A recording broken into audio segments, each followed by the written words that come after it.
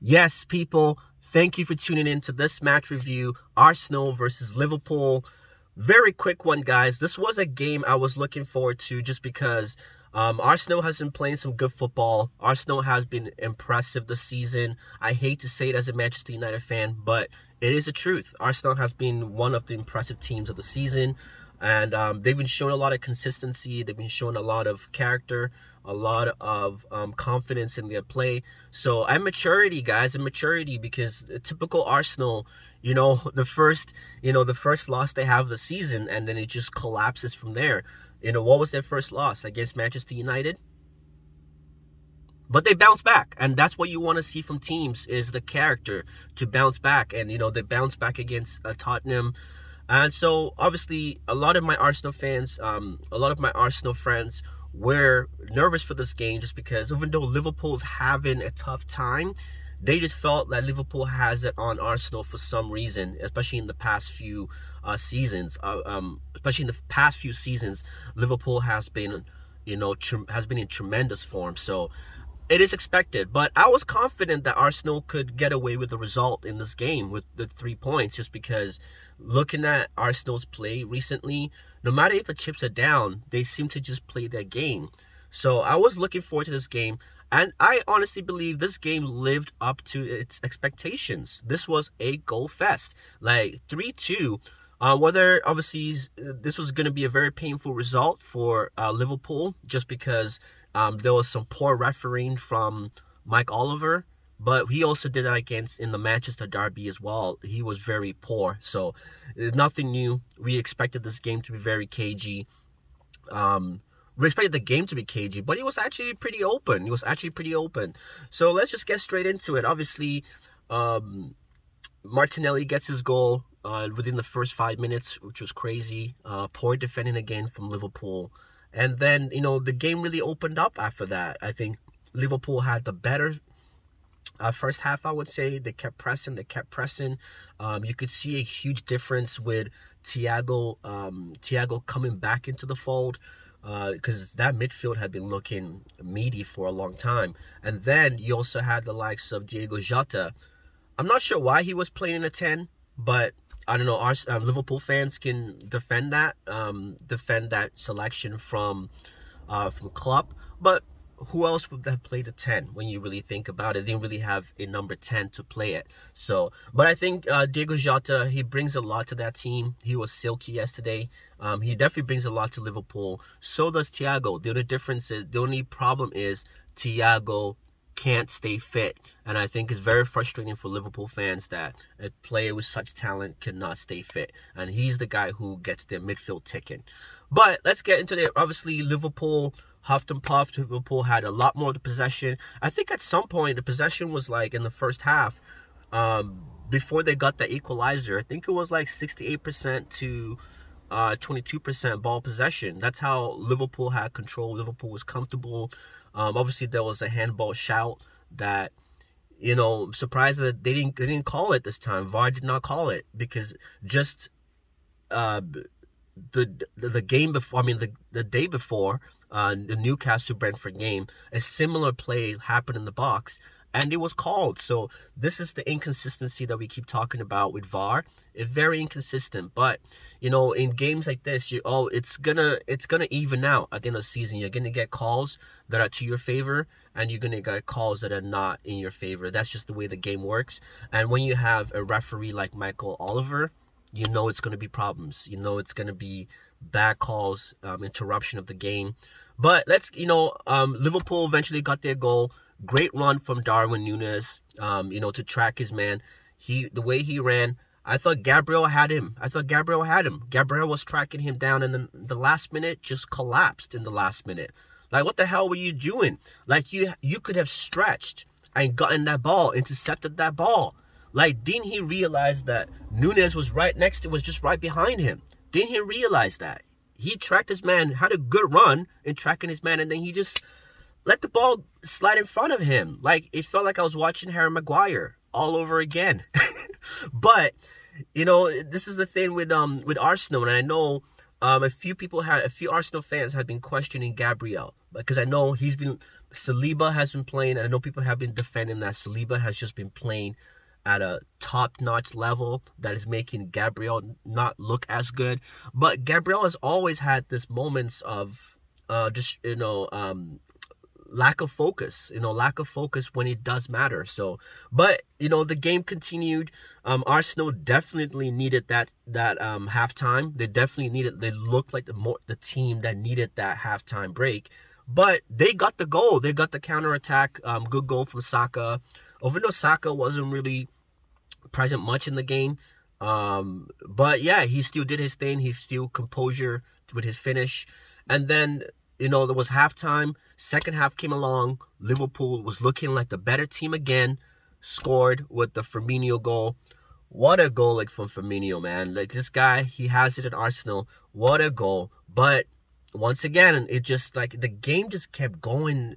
It was like one team would score, then the other team would wake up again and start playing some good football, and then the other team would concede, and then it was just like a tennis match. It was just back and forth. But it was definitely a fun game if you were neutral. It definitely sucked if you were one of the fans, because you want to it felt like the teams could not hold their lead for very long. But Arsenal, I think, dominated at least 70% of that second half. I think Arsenal really bopped the ball around. You could really tell that Liverpool is lacking in depth. Liverpool is lacking in depth. This is what happens when you rely so much on your starting 11, and when your starting 11 is not performing, you have no options. I'm looking at Liverpool's bench. Who could they have brought on? Diaz is out injured now. I think Trent came off injured as well. So you're looking at that bench. It was looking meaty as well, too. So this is the problem. This is why it's good to have a strong team. Even though your starting 11 is doing well, you've got to have a strong bench and keep your bench happy. And this is why I'm a big fan of rotation. You've got to keep your bench happy, because when you're starting 11, don't perform, that's when you're going to start looking, that bench is going to start causing problems for you. And I think that's what Liverpool is going through right now. They've lost Mane. Their starting 11 is not performing at its optimum level. And now Klopp is looking lost. Doing like-for-like subs, and he's not really, his subs are not impacting the game. So, but just going back to it, the handball, the Thiago challenge in the box on Jesus, I think that was very soft. I think Thiago, from what I could see,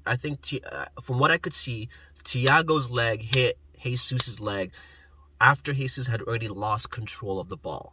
That's how I saw that replay go, guys. I don't know. You guys can leave your comments and let me know what you thought about that penalty. But I thought it was a very soft penalty, especially for the game that it was. But the pressure was on. It was at the Emirates. Arsenal had been huffing and puffing, had been trying, had missed a couple of sitters, a couple of chances leading up to that foul. So it's very understandable that it was going to be given to Arsenal. But I know, leave the comments, man. What did you guys think? Was that a very soft penalty? Was that a deserved penalty? But Saka took it comfortably. Saka, he's a player with confidence, man. He's a player that, even when he's not really involved in the game, he can still make things happen. So I think after that third goal, it was just a nail in the coffin for Liverpool. Liverpool could not come back. And that's a massive ask, right? They had come back twice already. A team that's not informed, a team that's lacking confidence. For them to have come back twice was a big ask. Then for them to come back 3 times, that's a lot, and you could just tell they were flat. They were defeated at that point. And Arsenal got the 3 points. Was it deserved, the 3 points? It's hard to say. I think for the most part, Arsenal played the better football for the most parts. Salah was missing. Nunes doesn't really offer you too much outside the box. Thiago was still getting back into form. So there was a lot. I think Liverpool played well. And Liverpool has not been playing that bad. They just haven't been finishing. They played well, but I think Arsenal was the better team at that night. And Arsenal showed you character. Arsenal showed you why they are the first in the league come October. And you know what? And it's well deserved. It's well deserved. Who did you think your man of the match was, guys? I don't know. I don't know if it was Saka. I know they gave it. I believe they gave it to Saka and Martinelli, if I recall, because I didn't watch the post match segment part. But I think it was Saka and Martinelli that was the man of the match. But let me know who your man of the match was. I still believe I made this comment that Jesus is a much bigger impact than Haaland, and everybody looked at me like you're smoking crack. I don't think so. I think for the team, when you look at what the teams wear, Man City and Arsenal, what they wear, I think Jesus not being on this Arsenal team, and it's looking like a different team.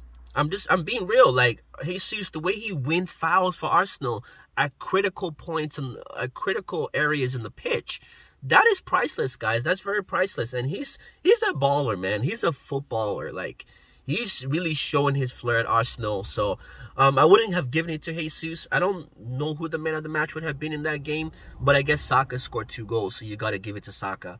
But overall, I think Arsenal played like a team. Liverpool, I don't know where Liverpool's going to finish the season. They might pull through and finish top 6. But I don't see top 4 for Liverpool. I do not. The way other teams are playing, I do not see top 4, guys. And this is why I say it, man. It's very important to have squad depth. You keep your bench players happy as well, and that's how you win. That's how you win leagues. That's how you win seasons, guys. It's just as simple as that. And just one last thing I wanted to say. For those of you FPL fans, weren't you so pissed off? Weren't you pissed off to see the Man City game? The Man City game had Haaland. You know, everyone was thinking, okay, Haaland was going to do something magical against Southampton, and he scored just the 1 goal. Just the 1 goal. Very disappointing. Just very disappointing from an FPL standpoint. But we know City does what City does. They keep winning games, and that's what's put in Arsenal. I think if we did not have City in the league, Arsenal could have run away with this trophy. I honestly believe that. But the fact that we have City is going to be the decider, guys. It's going to be the decider. But anyways, it's definitely been fun. I wanted to just do a quick match review. Sorry it took longer than 5 minutes. But I wanted to just talk about it. Arsenal 3, Liverpool 2. Let me know what you thought about the game. I think it lived up to its expectations. It was a goal fest. And I know Arsenal got the job done. And we move. But till next time, please check out my match review, Everton versus Manchester United, after this video. Take care.